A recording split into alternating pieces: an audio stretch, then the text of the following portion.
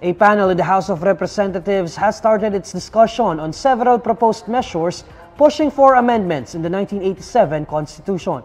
Here's our House reporter, Gabriel Lalu, for an update. Gab? The House of Representatives Committee on Constitutional Amendments earlier tackled 10 proposals seeking to revise the Constitution, 3 of which are House bills, 5 resolutions of both houses, and 1 joint resolution, and another people's initiative coming from concerned citizens. All in all, House Bill 6698 and 4926, respectively authored by Manila Representative Bienvenido Abante Jr. and Camarines Sur Representative El Rey Villaferte, call for the creation of a constitutional convention that would amend the 1987 Constitution. Petition 1 and Joint House Resolution Number 12 by Committee Chair and Cagayan de Oro Representative Rufus Rodriguez also calls for the same.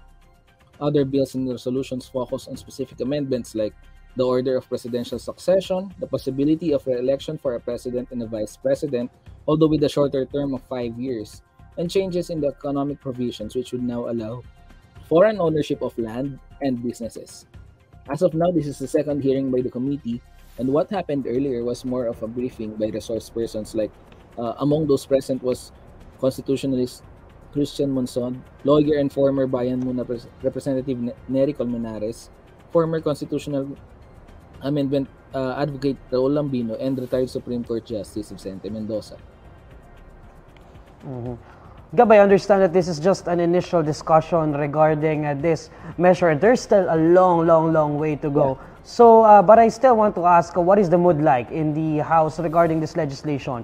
I'm asking this because for so many years, this has been pushed to no avail, primarily due to its controversial nature. So, what is it like in the House of Representatives right now regarding this measure?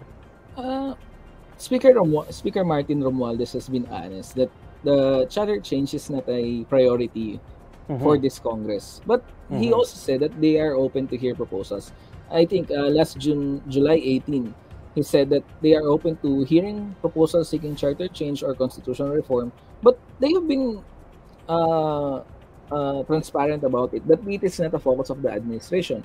I don't think it was mentioned even during the campaign of former president, during the campaign of then candidate, now President Ferdinand Marcos. But there are 10 bills, including one, the fact that they accepted a petition, which is not authored by any lawmaker. It is authored by a group of people, concerned citizens who want to change the provisions in the Constitution. So I think there's specific interest in the committee, along with other lawmakers, about what could happen within the term of President Marcos regarding charter change.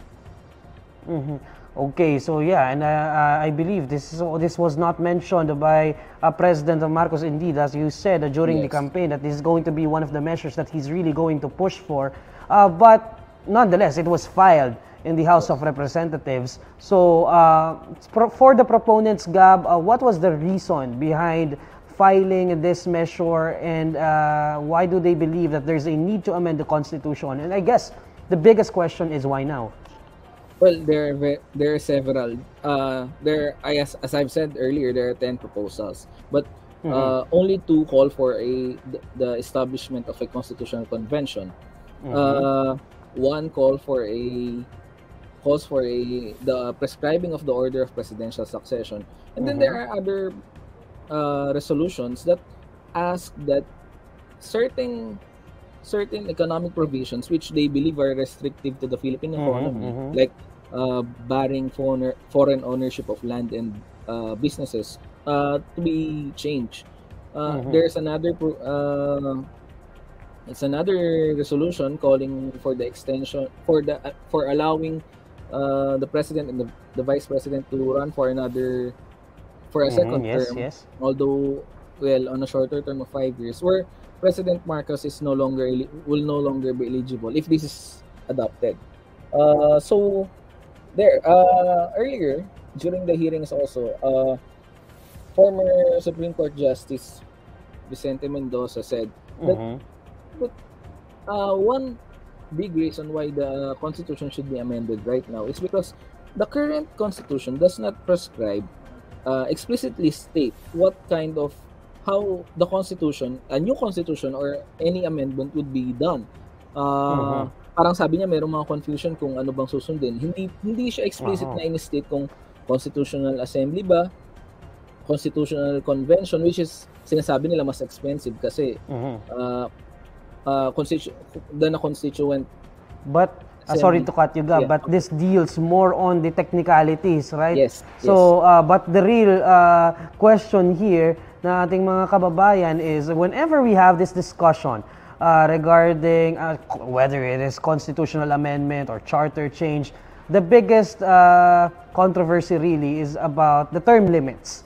So, can you tell us about what these proposed measures say regarding this issue? Because this was pushed during the time of President Duterte even, and obviously it did not come to fruition. But here we are, another administration, another president, another push for a constitutional amendment. So, can you talk about the proposals regarding the issue of term limits?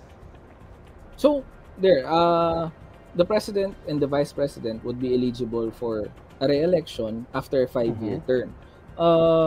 While there are several lawmakers supporting this move, earlier, former Bayan Muna lawmaker Nery Colmenares said that they are not really against any move to alter the constitution. Instead, what they are wary about is the insertion of provisions that would extend term limits for even for lawmakers, because there are also changes in the terms of lawmakers. It would no longer be 3-year